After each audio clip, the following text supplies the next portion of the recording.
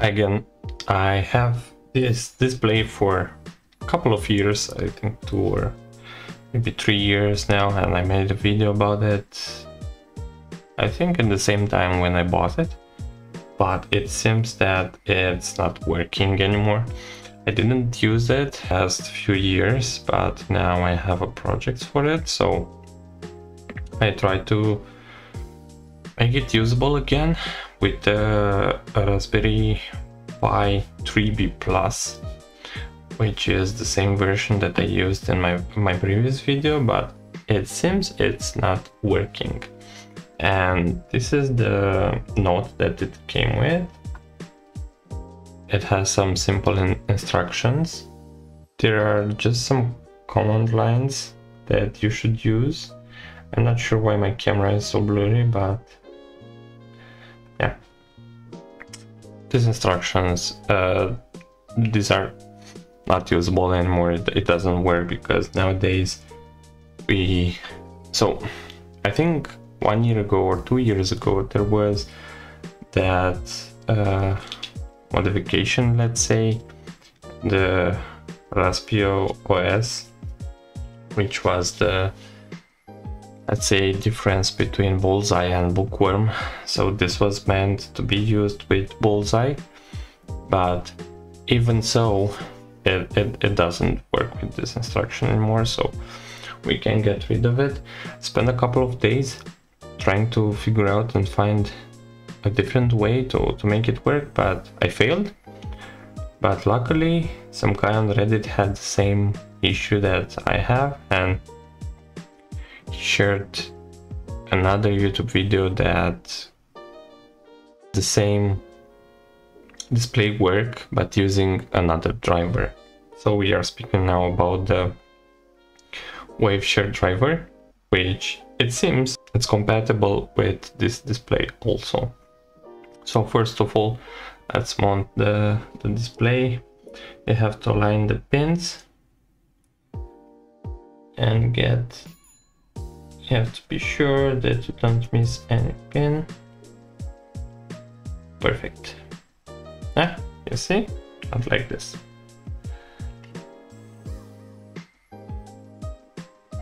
Okay, now it's aligned. Perfect. Okay. Let's see. So firstly, you'll need a micro SD card on which you will have to write an image. I'm using Raspberry Pi Imager for this. Here you can go to choose device. I will choose Raspberry Pi 3 because this is a 3B plus. Then choose operating system. As I said, it has to be Bullseye. So this display doesn't work anymore with Bookworm because it was designed to work with Bullseye. So we will choose this one, but you can go with other if you want to choose, I don't know, maybe Bullseye with no desktop environment. So maybe you want only the terminal. In this case, I want to show that this will work with touchscreen also.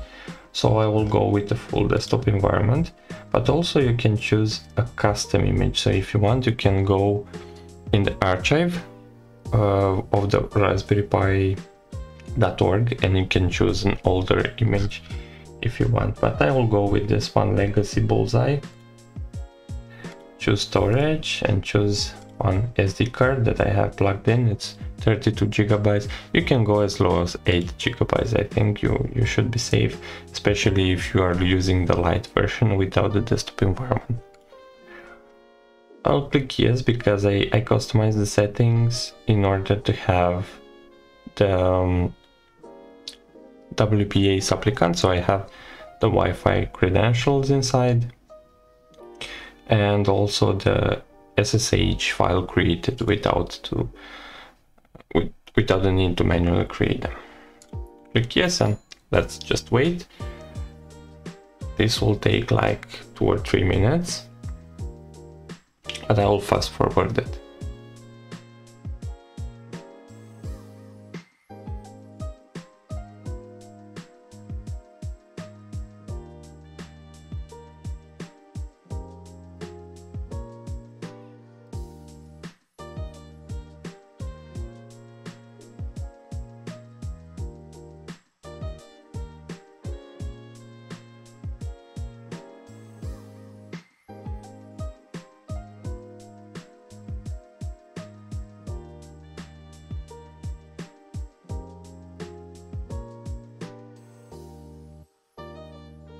Okay, now it's done.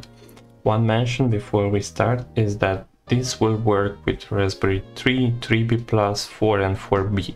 It might not work with Raspberry Pi 5, but it depends. Maybe the 5 or the display for 5 comes with different instructions.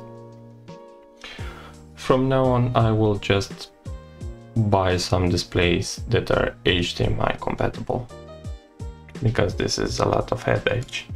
Okay, safely remove. And we can start. Now we have to place the SD card into the slot, and now we need some power. I'm using the original Raspberry Pi adapter, but you can use any 5 volts that are providing 3 amps. Perfect. So we got the display, and this is all that it did. Just a white light, and that's it. We also have some kind of pen that came into the kit, and it's useful and not. I mean, this is not the greatest display that you can use. So you will see the refresh rate. It's not as I wanted to be, but hey, it was cheap. It was like 10 bucks 3 years ago, so it's useful for small projects. Okay, so now it's fully booted. I checked my router and so the IP, so we can SSH into it. ID is pi 192.168.114.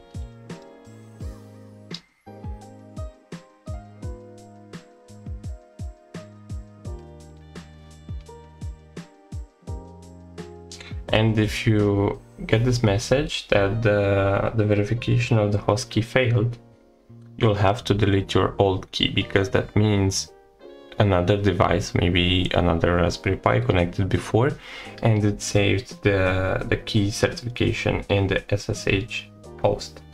So you have to go under users, your username, .ssh and known host, edit it with Notepad and delete that line. But let's do that now. So C users, this is my user, SSH, known hosts, open with Notepad.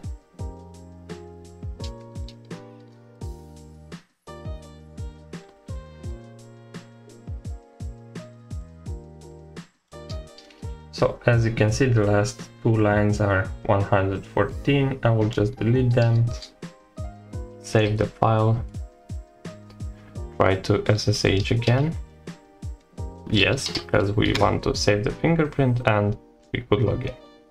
Now let's do a sudo apt-update to have the latest version of the modules and drivers. Nothing to update. So now let's do a sudo apt-upgrade, and this will take 3 or 4 minutes. Press Y, and I will fast forward the rest.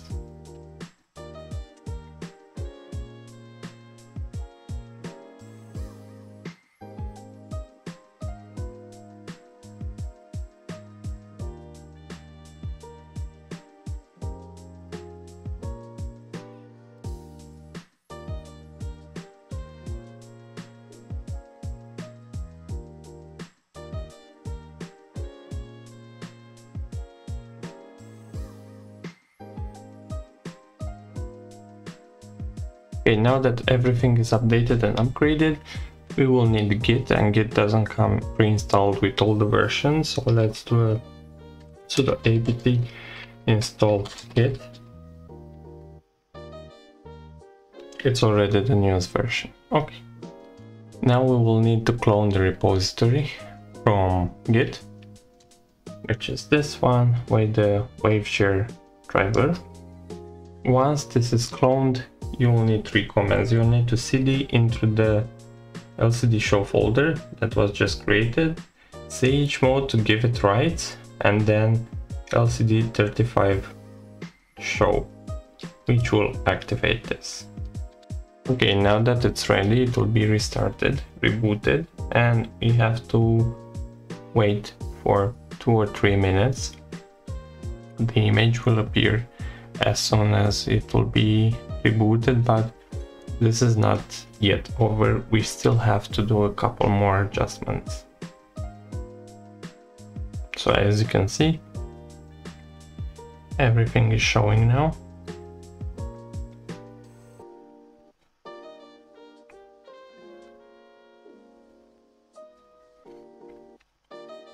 So just to say, okay, we have the display.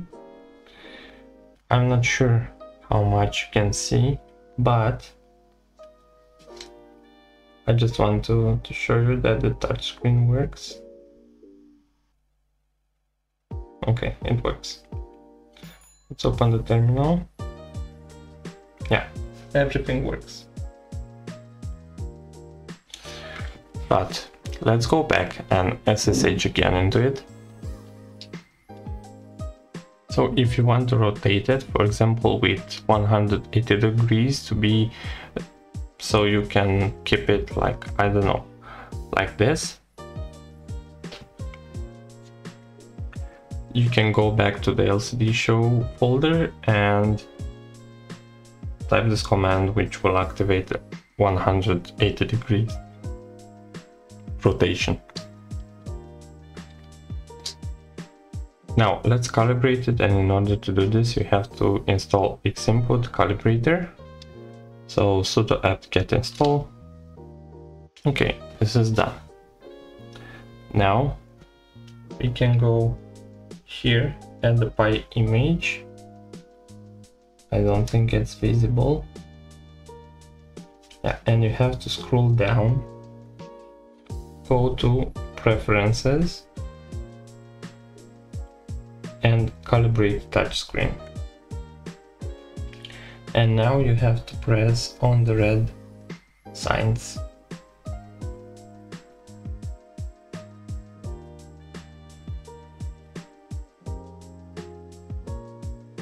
Okay, that's it. Now it should be calibrated. Just one thing and we are ready. Let's go to cd boot and sudo nano config.txt to modify the config.txt file. You have to go a little down, and here where you have uncomment overclocked ARM, uncomment this one with the frequency. Then you have to import the overlay and this HDMI command. And that's it. Control X, yes, and save. And that's pretty much it. Now it's a fully working display with touchscreen and everything.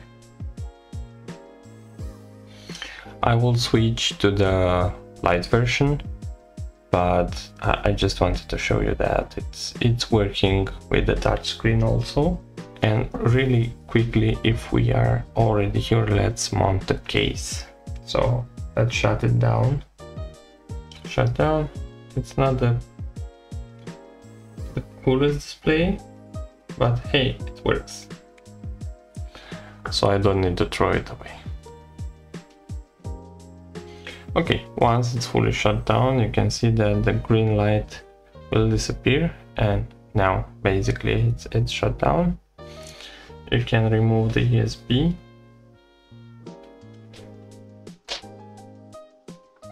Let's remove the display for 1 second.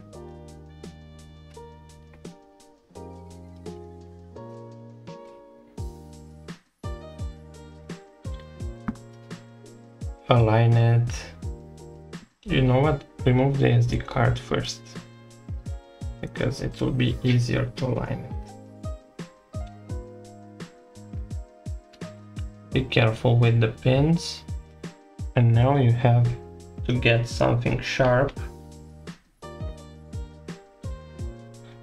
and press it in the same time. Okay.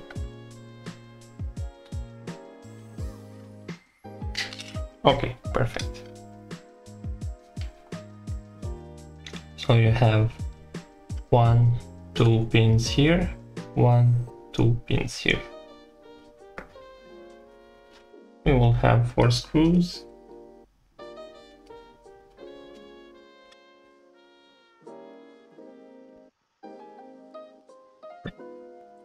Let's align the display again.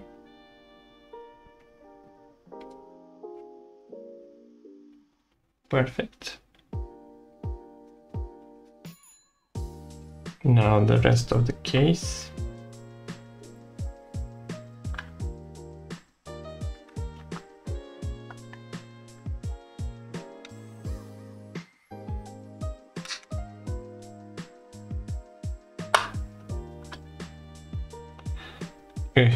If you have such a kit, it will come with 4 rubber pads, and they are very useful because it won't slide after that on the desk.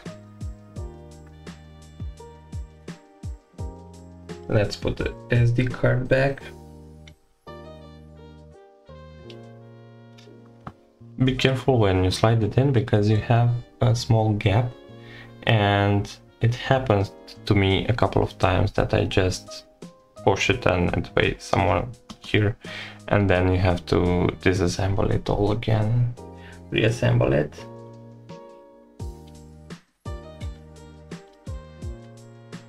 Okay, perfect. It's all the way in. Let's plug it again. And it started to boot.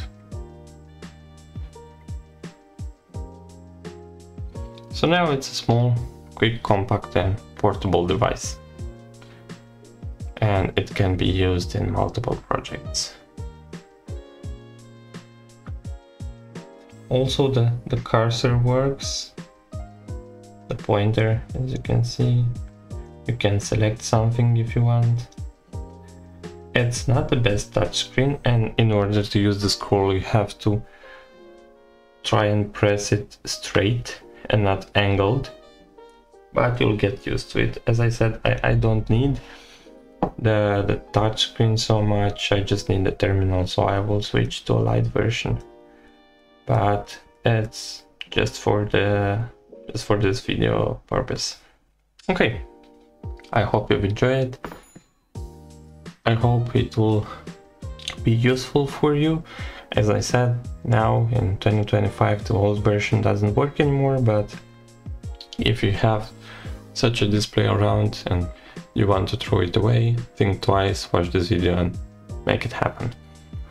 Thank you for watching, please subscribe if you are not yet a subscriber, and see you in the next one. Cheers!